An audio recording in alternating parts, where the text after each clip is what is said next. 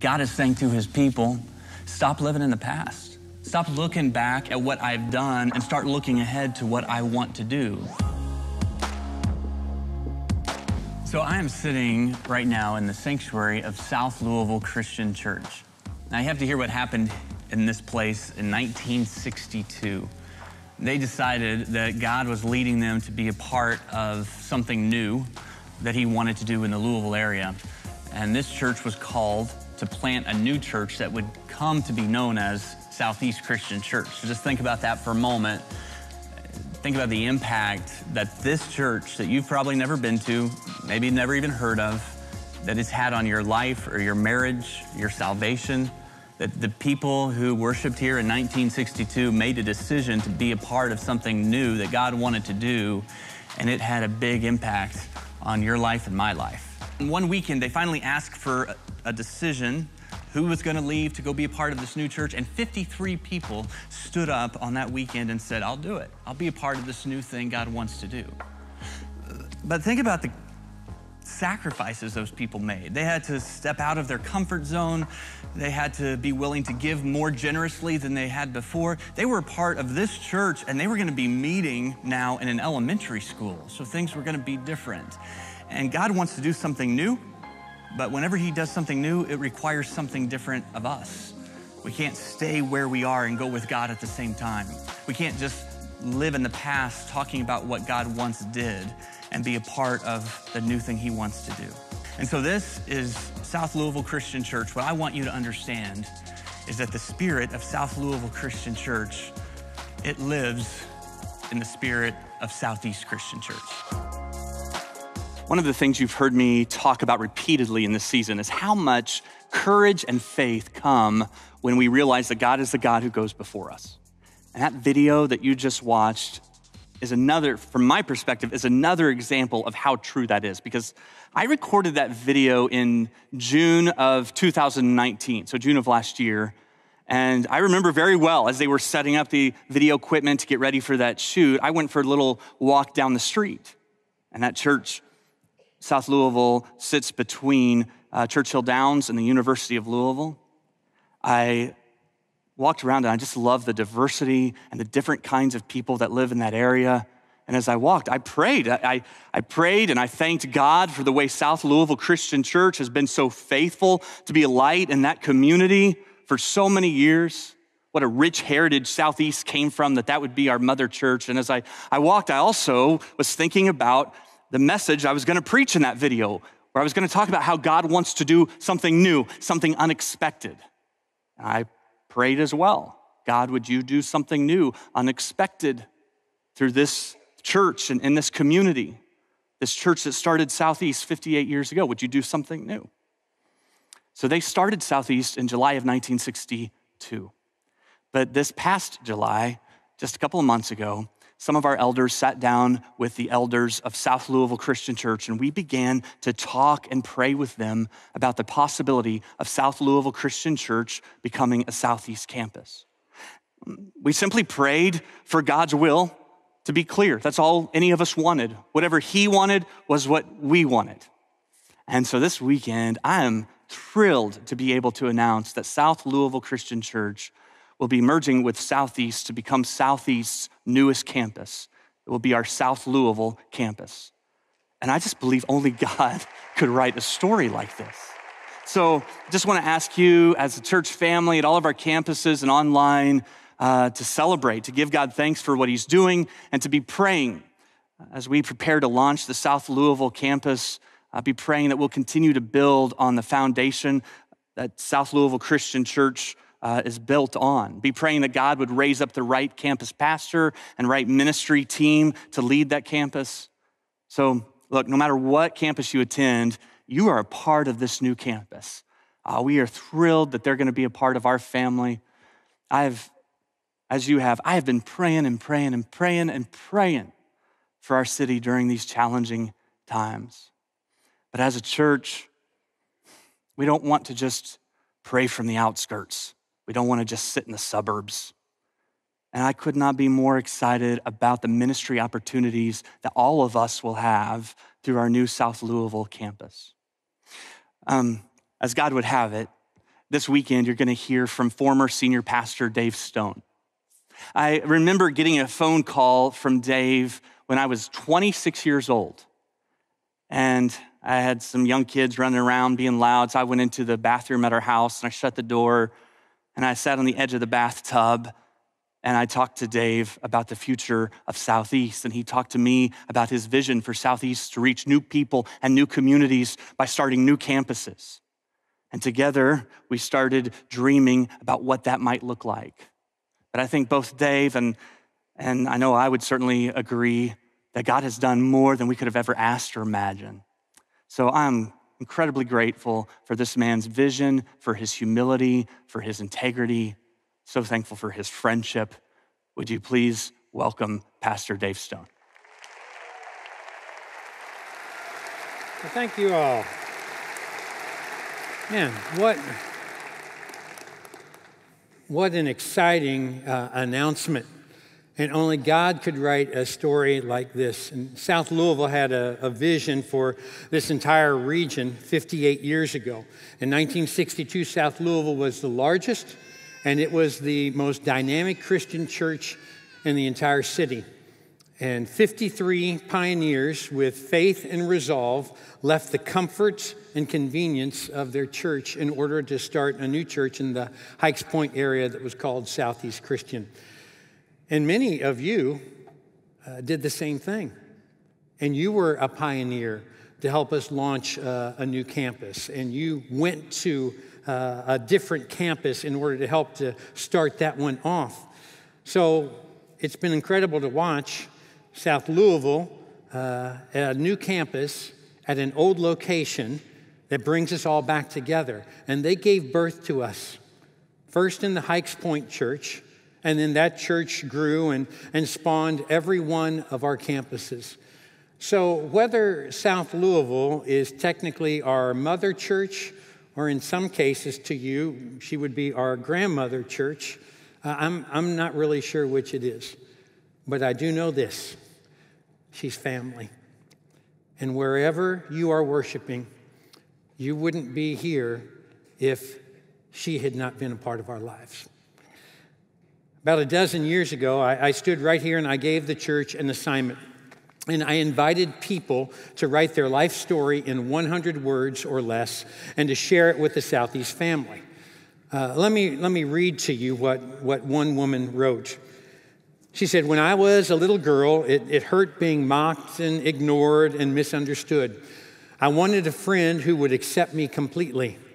And at the age of 6, I began drawing and writing about my best friend. His name is Jesus. And over the years, I realized he is the one true God.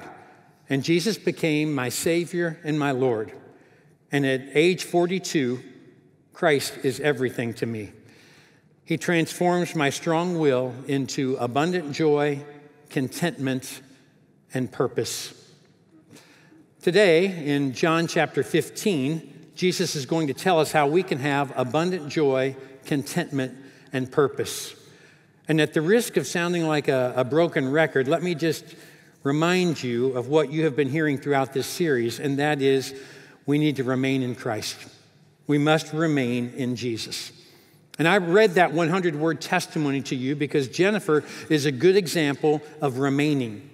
And at first glance, that might sound like a nebulous term or a confusing phrase to say, Jesus saying, "Remain in me." But we've been unpacking this for the past 3 weeks, and so hopefully you're beginning to embrace and to understand that phrase of "remain in me." And we've learned that word "remain," it literally means to stay. It means to abide. It means to live in a permanent residence. And that's what's taking place. Jesus is the life-giving vine, and we are the branches. And Kyle has done a great job throughout this series of reminding us that the job of the branch is to stay connected. Storms may come along, and they will take sticks that are dead, but a vibrant branch that is alive and connected has more staying power. And in John 15, it's all about living an unexplainable life. It's about doing what we cannot do on our own and becoming who we could never be on our own. But in order for you to become God's best version of you, you have to remain intimately connected to Jesus who is our source. And when I stop depending on the true vine, when I take a detour from the divine, it always leads to dishonoring and disappointing God. Sometimes it's my selfishness.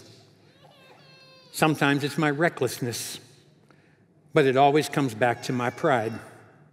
I don't need a vine. I'm capable all by myself. But Jesus speaks truth when he says, apart from me, you can do nothing.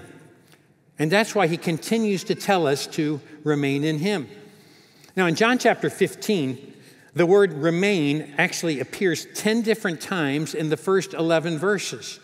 You say, well, why? Well, because the disciples were an awful lot like us.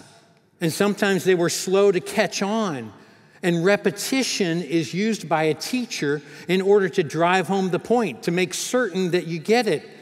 And the disciples are going to need that reminder to remain, because things are going to get rather chaotic in a matter of just the next few hours and what they will experience. And so he wants them to stay connected to him. I want you to look in your Bible at John chapter 15, verses 9 through 13, because it reveals how our lives can overflow with him by remaining in Jesus. We pick up the passage, John 15, we'll start with verse 9. I have loved you even as the Father has loved me. Remain in my love. When you obey my commandments, you remain in my love. Just as I obey my Father's commandments and remain in his love. I have told you these things so that you will be filled with my joy. Yes, your joy will overflow. This is my commandment. Love each other in the same way that I have loved you. There is no greater love than to lay down one's life for one's friends. And as Jesus is with the disciples in John chapter 15, he reminds them that following him will bring trouble at times. But he reassures them that connecting to him will produce a rooted life and a secure life, regardless of the storms that you might encounter. You say, okay, Dave, so why do you want me to remain in Jesus? Well, these verses that we just looked at make it clear that there are three positive and significant attributes which will overflow in your life if you remain connected to him. And by faithfully remaining, you now become eligible for that overflow. Here's the first one. If you are remaining in Christ, then love should naturally and regularly flow out of you. So love is the first attribute that is promised to those who remain in Christ. Look back at verses 9 and 10. It says, I have loved you even as the Father has loved me. Remain in my love. When you obey my commandments, you remain in my love, just as I obey my Father's commandments and remain in his love. So Jesus is saying here in verse 9, he's saying, hey, I'm not asking you to do anything that I'm not willing to do. He set the example for us. And notice that Jesus doesn't say that everyone you love is going to love you back. That's why love is so difficult. That's why in John chapter 13, Jesus says, love is what will make Christians distinctive from everyone else. This past week, I came across a verse. I'm sure I've read it before, but for some reason, it just kind of jumped off the page at me. 1 Corinthians chapter 14, verse 1. Let love be your highest goal. Let love be your highest goal. In other words, be intentional about this. Make this a high priority in your life. Work harder at this than anything else. Let love be your highest goal. Look for opportunities and then follow through. And Jesus keeps emphasizing this word remain. As Kyle has said throughout this series, it's about connection and then production. And we can't get those out of order. And when we connect to Jesus, we will follow him. And Jesus will flow through our lives, because following leads to flowing. That's the pattern. That's the process that it takes. His love for others flows through us. And sometimes we show our love through our tenderness. Other times we show it through our truthfulness. A couple of years ago, I I had baptized someone right here, and a few weeks later in the mail, I got a letter from them, and I got a picture of that baptism. And I thought that was pretty cool, but it was taken from a few rows above, up in the balcony. And when I looked at the picture, it had this strange reflection, and it just made me laugh. And I said to Beth, I said, come here, you got to look at this picture. I said, look at this. I said, from this angle that it has, there's some reflection, and it makes it look like I got a bald spot on the back of the top of my head. And Beth kind of turned and she looked at me, and I noticed that she wasn't laughing with me. And she said, are you joking? And what ensued was a long conversation that was eye-opening and candid and rather painful for me to hear. Evidently, it turns out that it wasn't a fluke. It wasn't a 1 in a million shot of a camera angle. Instead, it was something that everyone was aware of. And I actually thought about, I told her, I said, I might, during this sermon, I might just bend over and lean forward and let people see this spot on the back of my head. And she said, they already know. She said, they've known for some time. So I'm like, oh, great. Then I said something to the tech crew, and I thought, you know what? Maybe I'll do it in the service, and they can bring the camera in. And they said, no, we don't want to risk that. I said, risk what? They said, we're afraid it might blind the people. So they care more about your eyesight than they do the fragile ego of a balding preacher, right? That's not love. Even if it's true, they can at least be tender about it, right? Well, here in John chapter 15, we learn that if we remain attached to the vine, to Jesus, then his love will naturally flow through us. It becomes a normal and natural expression when you have experienced God's love. And the early Christians were known for love. And let me back that claim up for you. There was a second century historian by the name of Aristides. And Aristides was commissioned by the Roman emperor to give a report on the Christian community and to tell him exactly who the Christians were and to acquaint him with them. And here are the findings that Aristides wrote for the emperor in 137 AD. The Christians, they show love to their neighbors. They do not do to one another what they would not have done to themselves. They speak gently to those who oppress them, and in this way they make them their friends. It has become their passion to do good to their enemies. They live in the awareness of their smallness.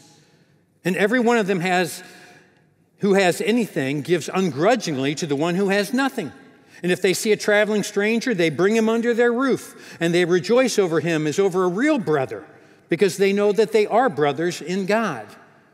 And if anyone among them is poor or comes into want, while they themselves have nothing to spare, they fast 2 or 3 days for him. In this way, they can supply any poor man with the food that he needs. This, O Emperor, is the rule of life of the Christians, and this is their manner of life. They were known by their love. And think about that for a minute. These Christians did not even have the New Testament compiled for them yet. All they had to go on was that Jesus, the one who came back from the dead, had said, "A new commandment I give you, love one another as I have loved you." And there was nothing new about loving others. What made this new is the "as I have loved you" part. And when Jesus first said that to his disciples, he hadn't even laid his life down yet. Love is a sharp contrast from what we have been witnessing and experiencing and seeing during the months of 2020. And we all have our opinions, and we are all convinced that in a pandemic, we could lead through it better than our boss could at work, or better than our mayor could, or better than our governor could, or better than our president could. Our pride can be astounding at times. But one thing that we can agree on is that these past few months, we've seen increased isolation, leading to emotional anxiety, coupled with a time of rising racial tension, and then completing the perfect storm is this period of political polarization. 44 days until a presidential election. And the brutal truth and reality is this: a vaccine won't fix any of the things that I just listed. It will take something much stronger. And Jesus is saying it will take love. Undeserved, uncomfortable, unconditional, unlimited love. A love that is only possible when you remain in Christ. And Jesus says in Matthew chapter 24, verse 12, he says, because of the increase of wickedness, the love of most will grow cold. There's a temptation for love to grow cold. There's a temptation that when Satan intimidates and when evil escalates and a culture deteriorates, for our love to grow cold. For us to pull back, to begin to look at people who believe differently or who vote differently, to look at them differently. There's this temptation to be selective or to start holding back and saying, well, I'll serve this person, but I won't love this one. And I'll love this one, but I won't serve that one. And Jesus says, if you ever find yourself living in a season or a time like that, you will be tempted to hold back. But I'm telling you, dive in. And he says, you need to love people as I have loved you. And the very next day after he says that, while hanging on a cross, he will pray, Father, forgive them, for they know not what they're doing. And rather than revenge, he prays for mercy. And instead of condemnation, he prays for restoration. What if in 2020, someone commissioned in your neighborhood to acquaint a leader with who Christians are? If they observed your life, would love be mentioned in the report? Look back at our text in verses 10 and 11. Jesus says, when you obey my commandments, you remain in my love, just as I obey my Father's commandments and remain in his love. I've told you these things so that you will be filled with my joy. Yes, your joy will overflow. And that leads us to the second attribute. The first was love. The second one is joy. Think of it like this. If you are remaining in Christ, then joy should be evident in the good times and in the bad times. Shouldn't matter what's going on in your life. The joy should still be evident. The joy should still be something that people can tell. There's something different about you. Jesus promised peace back in John 14. In John 15, Jesus promises joy. And when we are obedient to the Lord and we are remaining in him, the natural response is joy, abundant joy, overflowing joy.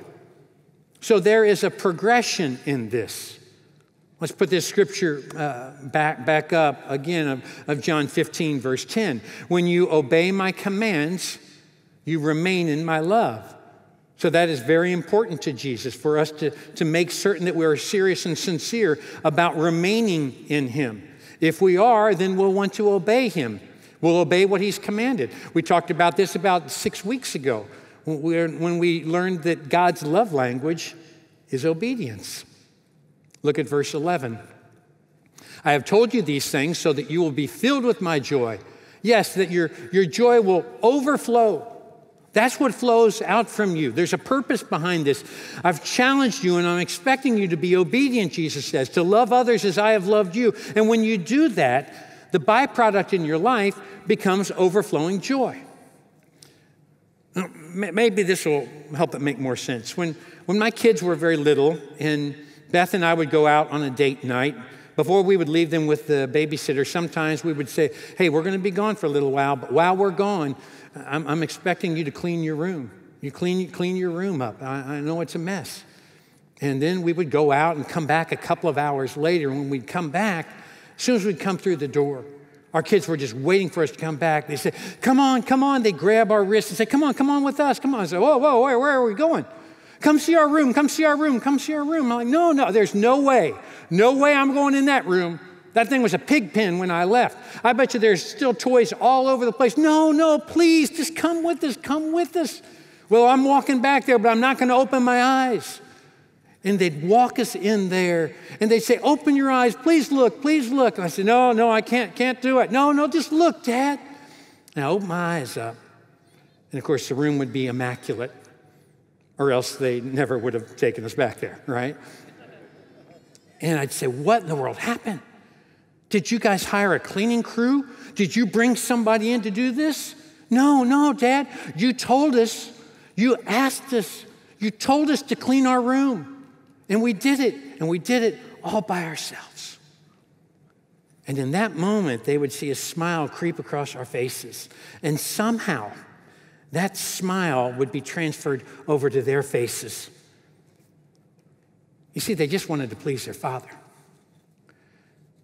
And at a very early age, in the process, they discovered that obedience has a double benefit. It brought me joy, and it brought them joy. And the same is true when you obey your Heavenly Father.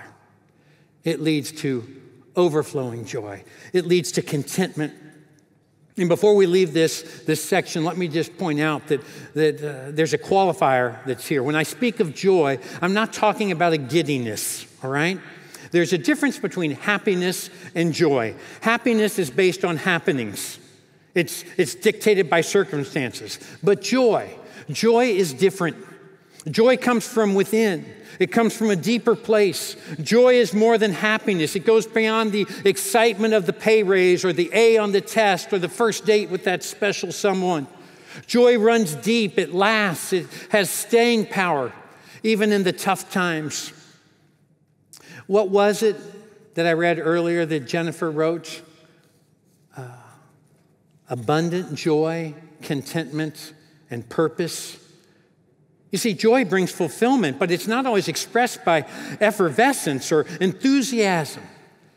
At times, joy is evident through a quiet peace or a firm faith that gets you through a health challenge or a difficult season at work or a relational strain or starting over.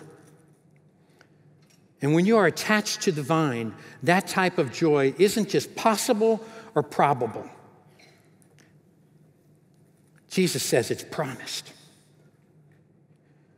Jesus says that your joy may overflow.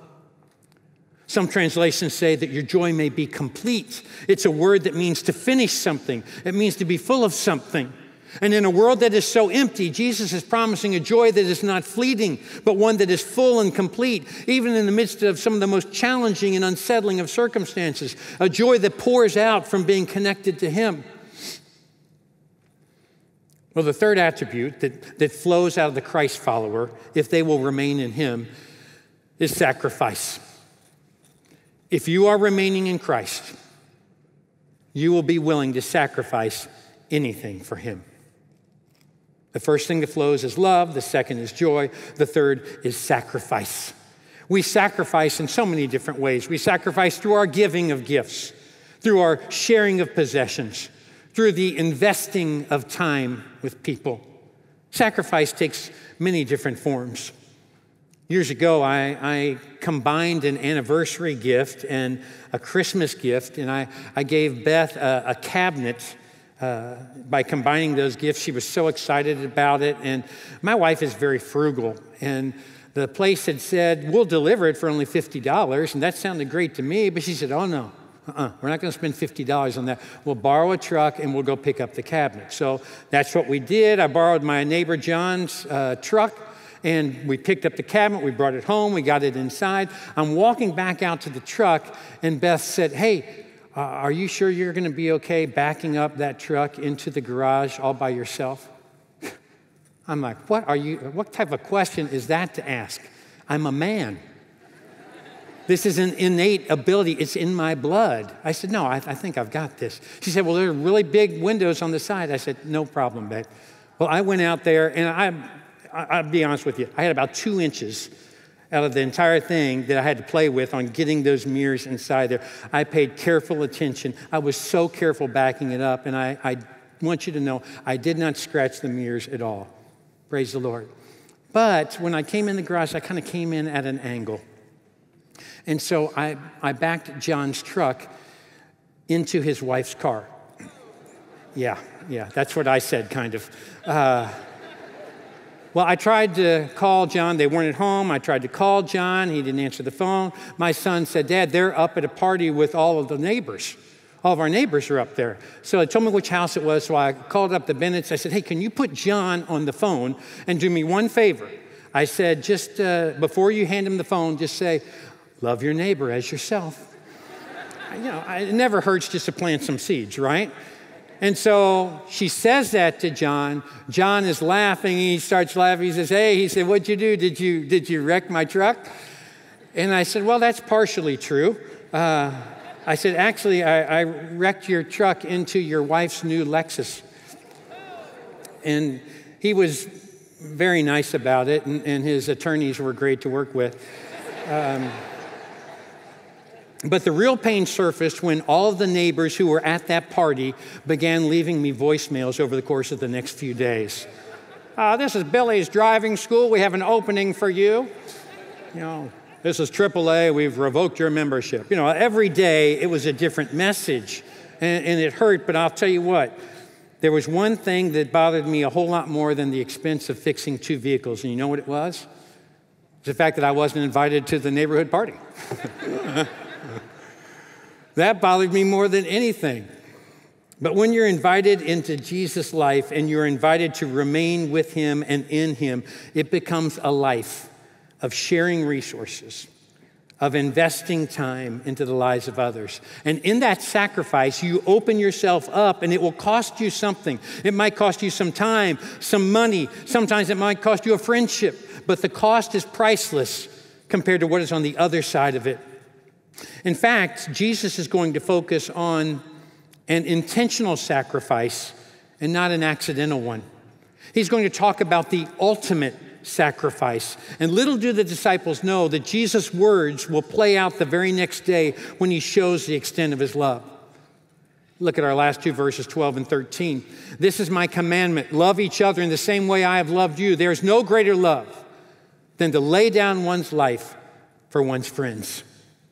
And Jesus leapfrogs over our everyday attempts at sacrifice, and in very certain terms, he states that the ultimate display of love is being willing to give up your life for someone else. A life marked by Jesus will always be a life shaped by sacrifice. And Jesus practices what he preaches, and the very next day, the shepherd will lay down his life for his sheep. But I don't want you to miss this.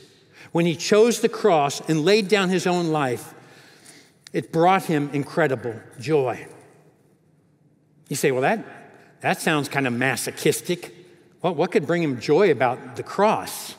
What could bring him joy that he didn't already have in heaven before he came to earth?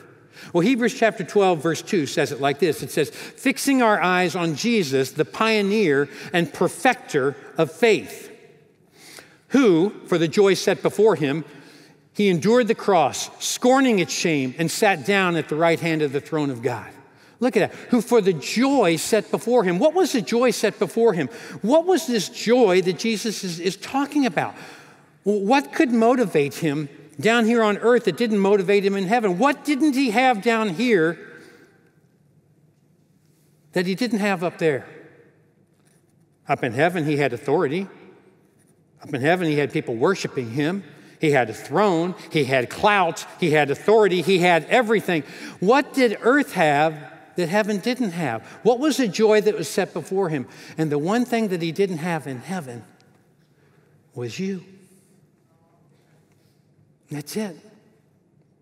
And so he came so that you could experience forgiveness and peace and joy and salvation. Tim Keller says it like this: if you became his joy, then he can become your joy. And that's the challenge that is right there before each and every one of us. I began this sermon by reading a testimony from one of our members. She's an author. She's a Bible college graduate. She's committed to remaining in Christ, and despite all of life's curveballs and difficult circumstances, she remains. And she remains in Christ. Now, I want you to listen to her testimony again, only this time, rather than me reading it to you, I want you to watch her saying it on a video that I shared with the church about a dozen years ago. Watch this with me. When I was a little girl, it hurt me back and north and ship. I wanted a friend who would set me completely. As said, I began drawing and writing about my best friend. His name is Susan. Over the years, I realized that he is my true God. This book and my Savior and Lord. As for to Christ is everything to me. He transformed my trial into abundant joy, contentment, and purpose. My disability does not define who I am. It does. Amen. Amen. What defines who you are? If ever there was a person who could point to her circumstances or come up with some reasons to allow Satan to slowly steal her joy, it would be Jennifer Heck. But she is one of the most loving, joyful, and sacrificial people that I know. She allows Jesus to define her rather than her disability or rather than her circumstances. Jesus says, love one another in the way that I have loved you, and your joy will overflow. And I say to you, remain. Let's pray. Our Father, may we not be overcome by the things which seem to overwhelm us, but may our lives overflow with Jesus, just Jesus. And help us, Lord, to remain, to remember that the main thing is to remain the main thing.